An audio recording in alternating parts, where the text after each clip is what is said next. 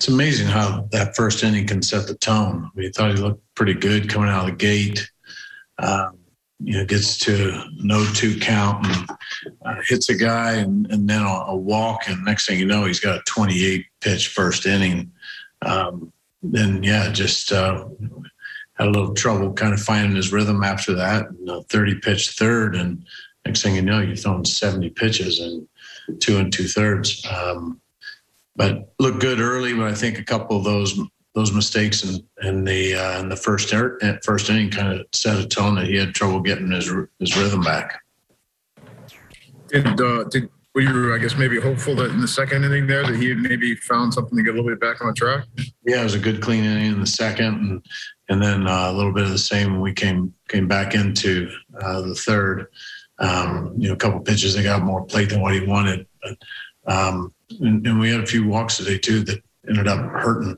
But just one of those days you could tell he was fighting a little bit and trying to amp up, and that wasn't working. And then once you get that pitch count high in that short amount of time, it's hard to get your body to cooperate and make fine pitches. Annie? Hey, Mike, with your offense this series, how much do you think it was a matter of running into 3 really good starters who had really good games versus if you've seen another trend or anything with your offense? That guy had great stuff. That was an effortless 98 from the left side with a 4-pitch mix. Once he started mixing the changeup late, we saw the slider and the curveball. But we've had some good games against good pitching. It's usually when we're fighting close games to give that kind of stuff. 6-run head start makes it kind of difficult. But